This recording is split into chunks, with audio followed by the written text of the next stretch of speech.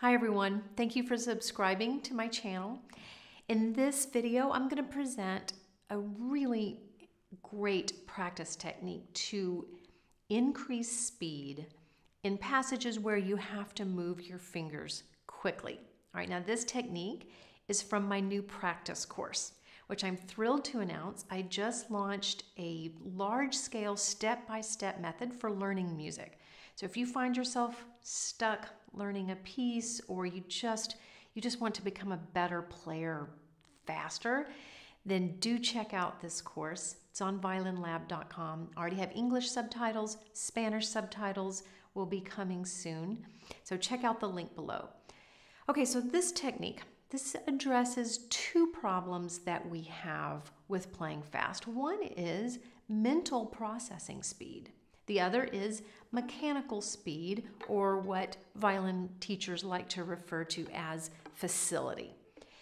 So there are places in our music where our fingers really can move as fast as they need to, but for some reason it might be a little complex. We cannot think fast enough, and that slows us down. And this is something that students don't often realize. They don't realize it's their brain, not their fingers, that are preventing them from playing fast. However, there are places where mechanical speed is a problem. We know exactly what we have to do, but due to inefficient finger action, we're really not playing it as fast as we should be. So here's how this works. Take a passage, find a passage in your music that you need to play quicker. And the first step is, without the bow, is to start laying your fingers down in order. Just start reading note to note. Put fingers down and leave them down, okay? I'm going to give you two examples. One is from Wolfart Etudes, Opus 45, number 1. This is very familiar. You probably know it. The other is a tricky little section in the Vivaldi A minor concerto. So we'll use this as an example. So looking at the Wolfart, to start, what I'm going to do is just start putting my fingers down. So C is the first note, and then B. Okay, now moving to C. Well, my second finger is already down, so I don't need to do anything. Back to B, back to C. Okay, so I've got those notes covered. Next finger is third finger, D, and then fourth finger. And now reading ahead, all my fingers are covering those pitches. So what you're going to do is keep reading until the point where a finger that you already have down has to move locations. So in this example, in the second measure right here, this G, my third finger has to cross over to the D string. Okay, so that's my stopping point. So now I'm going to put a box around all these notes that I am covering with these fingers. And this is going to be my first block. Okay, I'm calling these sections blocks. And I'm going to number this one. This is my first block.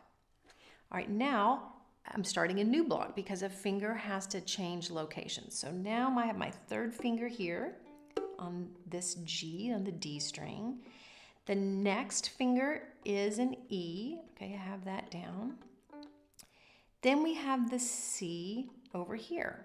All right, this is the next block because the next note, that B, that first finger B, I would have to lift my first finger and put it on the A string. Okay, so that's my boundary line.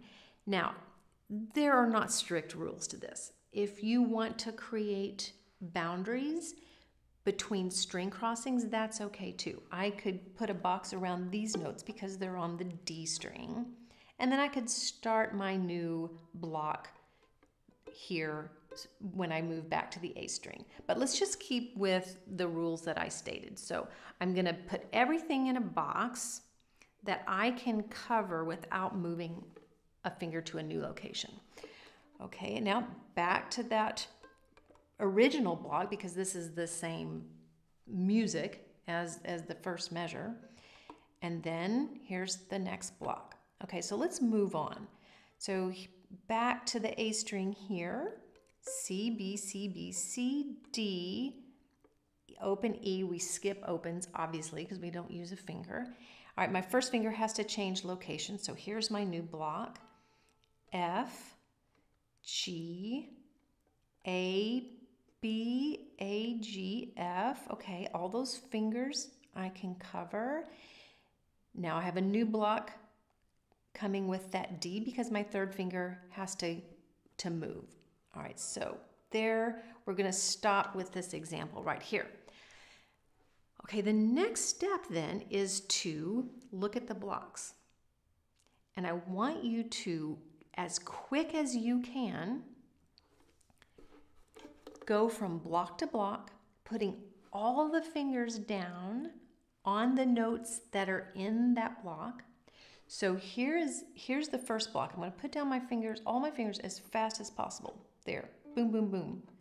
Da da da da da da da da dum. All right, those are all the fingers in that block. Here's the next block. Block 2, block 3, block 4, block 5, block 6, and then it'll be back to the same music as the beginning again. All right, so block 1, 2, 3, you're just going to go block to block to block. You're going to put all the fingers down simultaneously as quick as you can. And what this is going to do, this is what's going to increase your processing. You are not thinking note to note anymore. You are clustering the directives from your brain to your fingers. You are instructing the whole crowd. You're telling the whole crowd what to do, not just each individual. Okay, the next step is one that will help with facility. It's going to help with efficiency. So now that you have your blocks, what you're going to do is you're going to put your fingers down on the notes in your block, and you're going to lightly press with your fingertips. You're going to make little pulses in order that the notes occur in the music. So you're essentially going to be playing the left hand notes, but you're going to just rest all the fingers in the block down at the same time. So here's my first block. I'm going to press down those notes. Okay, I'm not playing them, so you won't be able to hear them, but hopefully you can see my fingers pressing. So 2, 1, 2, 1, 2, 3, 4, 3. Okay, that's the first block, and actually it keeps going. 2, 1, 2, 1, 2. Okay. Da da da da dun dun dun dun dun dun dun dun dun. That's the whole block. Now I'm going to do that. I'm going to start trying to get that faster and faster and faster. I'm going to try to make those little presses really, really, really, really fast. So what we're doing is we are getting these muscles, okay, in the ends of our fingers really fast. Okay, this is what's going to help get our fingers moving faster. Watch out for the thumb. Try not to press back with your thumb. Just try to get your fingers, the ends of your fingers, pressing really fast. So here's as fast as I can do it. Let me get my fingers in place. Okay, here I go. I'm going to do it again. Okay, so I was just pressing the fingertips. And then I move to the next block, and I press those as fast as I can. Da, da, da, da, da, da, and back to the first block. Da, da, da, da, da, da, da, da, da, da. Next block. Next block. Next block. Next block. Okay, and then play it. Try playing it. You will feel a difference. What you'll notice is that your bow might be slowing you down. That's something else to work on. So let's do one more example. This is a section from the Vivaldi A minor. You may not have played this piece yet. Maybe you have played this. If you have, you know that this section toward the end where you have 16th note after 16th note, you know it can get really bogged down. This is one of those places where it's difficult both mechanically as well as with reading and processing. So I'm going to take these two measures because I think this is really in the thick of the difficult passage. And so my first block here is the third finger and the first finger. Okay, and then I have to move my third finger, so I'm going to start my next block. So I've got 3, I can put a 3 down, I can put a 4 down, I can put a 1 down, and then I would have to move my third finger again for the G sharp. So this is my next block. So block 1, block 2, now block 3, high third finger, fourth finger, second finger, first finger. All right, that's my next block. And then I have to go to the E string. Those 2 notes are a block because my first finger has to jump over to the A string. And that's just a block by itself because it has to move back. And then here we go again. Okay, so I'm going to go ahead and just show you where these blocks are. And then back to just practicing the blocks. For the brain.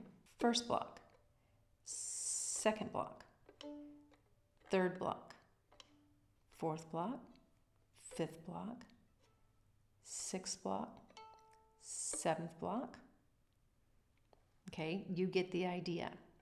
Then we do the little presses. I call this speed typing.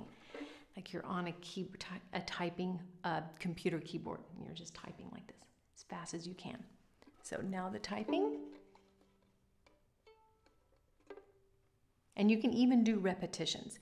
You can just concentrate on one block and do it over and over. So here's the second block. I'm going to do this one over and over. 3, 4, 1, 3, 4, 1, 3, 4, 1. And now the next block, 3, 4, 2, 1. Next block, next block. Okay, you get the idea, and then you play it.